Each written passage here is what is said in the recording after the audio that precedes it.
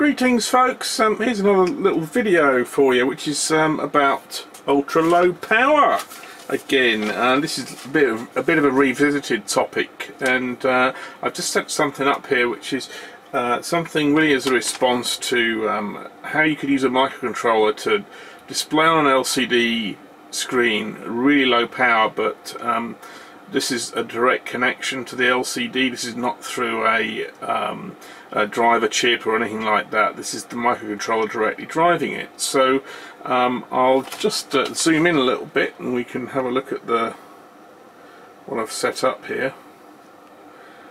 And I'm making a bit of a bad job of this, aren't I? I'm not going to get into the frame. There we go. So as you can see, we've got a counter there, and I've got a little button that I can press, and each time I press it, miraculously it goes up. Okay, so all well and good, and that's quite happy, but one of the things was we were looking at something which would take under 2 microamps of power. So with that I set 2, and I thought I'm sure I can do this, and so that's what I did. Now what we actually get is, if I zoom out a little bit, you'll be able to see the current which is 740 nanoamps. So this is a microamp with in the first 3 digits, and then the nanoamps are these next 2, and of course the units of the nanoamps is dropped off the end. And so this is showing 750 nanoamps at the moment, and this is with 3 volts. So I guess if you did actually implement this, you'd probably use a lithium-ion button cell. So that's the setup now, and the detail of it, which I'm just going to present to you now, which hopefully you'll be able to see. There we go.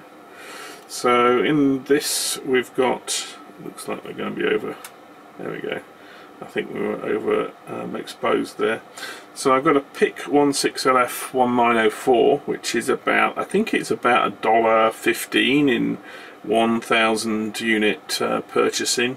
Again, price was sort of on the menu here, and this is the 3 volt battery. I'm using 2 AA's here. And then we've got here an ammeter, which is our Brymen thing here, multimeter. There's a little decoupling cap. This is the PIC. There's an input which takes the button, which is a rising edge, and every time you get the rising edge out of that, this increments. And there's another little thing here that what it does is the count is actually stored in high endurance flash. So if the button cell disappears, you've still got the value in there. So I guess I can just sort of show you that, but before I do, I'll just give you some ideas. I think this Brymen is reading slightly on the high side, and the reason I think that is because I was using an SMU, which are these cables here, but the SMU is up here somewhere in the lab, and couldn't really get a decent wide shot unless I sort of do multi-camera. So I thought, oh, we'll use the Brymen for this. It'll just about work. But I think this is reading around about 10% high on the very low current ranges. If I actually disconnect it, you'll see that it's zeroed pretty good. Actually, this will show you something else. I'm going to zoom in a little bit here. I'll show you something that when we, there we go.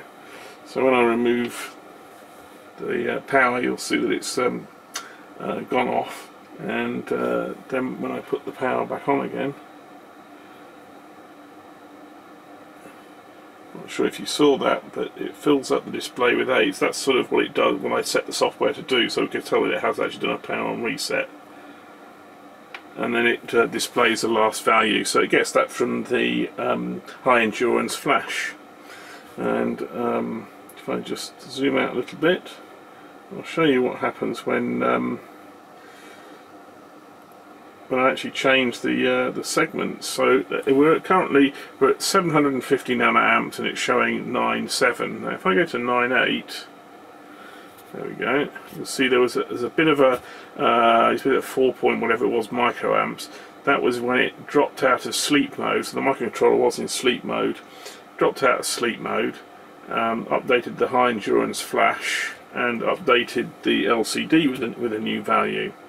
And so you can see from there, this is now at 790 nanoamps, and it's put a few more segments on. So every time you add more segments, you increase the power, because with LCDs you have to send it an AC signal, and so you can there's some capacitance in the segments in here, and so the dissipation is basically the fact that you're having to charge and discharge the capacitor on the capacitance across these segments. Now these are measured around about ballpark 150 picofarads on these particular segments. I don't know, that's could be accurate to plus or minus 50%. It was very much a ballpark. I did a CDVDT calculation on it, and that's what I came up with. So you can see that it went from 750 to 790, so 40 nanoamps difference from showing a 7 to an 8. So that's an additional 1, 2, 3, 4 segments there. Again, I wouldn't take this too accurately. When I did it on the SMU, in fact, if I refocus on here, on the SMU, I actually measured a little bit low on the average. I measured about 700, maybe a little bit less nanoamps average, and also it's about 410 nanoamps when no segments were on. And I was measuring actually less than this. I was measuring about 13 nanoamps per segment on. A segment which isn't on takes virtually no power. It's just the switching of the segments, segments here, which so it's a matter of nothing compared to the capacitance of having to charge and discharge lots of these 150 picofarad caps, which are each of the segments. And yes, I'm using what's called a static method here, so this means that I don't have to use any complex biasing techniques, or indeed anything such as charge pumps. Just run straight off the 3 volts here, and so to keep it it means very simple to set up and configure. When you start having multiple commons, so like a multiplex scenario here, you start having to have multiple different voltages and charge pumps in order to be able to maintain the different voltages for the multiplex, because you're always having to send this AC. And that's okay, but there's a cost involved in that, and that is that charge pumps are not particularly efficient, and also neither are bias networks. Essentially they're resistors, so they're going to dissipate energy. So as soon as you start talking about a charge pump and biasing resistor networks, you can walk straight out of these hundreds of nanoamps, and you're probably talking well over a microamp, sometimes an order of magnitude difference. So that's the reason I've kept to this static non-multiplex thing. The downside is you need stacks of connections. So you'll see on here, if I zoom in again on this, you'll see that it's not giving me an option to to refocus. Joy. Okay, sorry about that. I'm doing this on a remote setup. There's stacks of wires, so if every single segment has to have a wire, and plus the common, of course. So that also means that you need a relatively high pin count device. I've used up every single segment output on here to get this to work. There was only one segment output remaining, but that's how I'm having to use as a common. As a LCD voltage input, because of the way that the peripheral works on here. Anyway, there you go. That's just to show that you can get it to work, and to get these LCDs to work from a microcontroller in under a microamp. And thanks very much for watching. It's appreciated.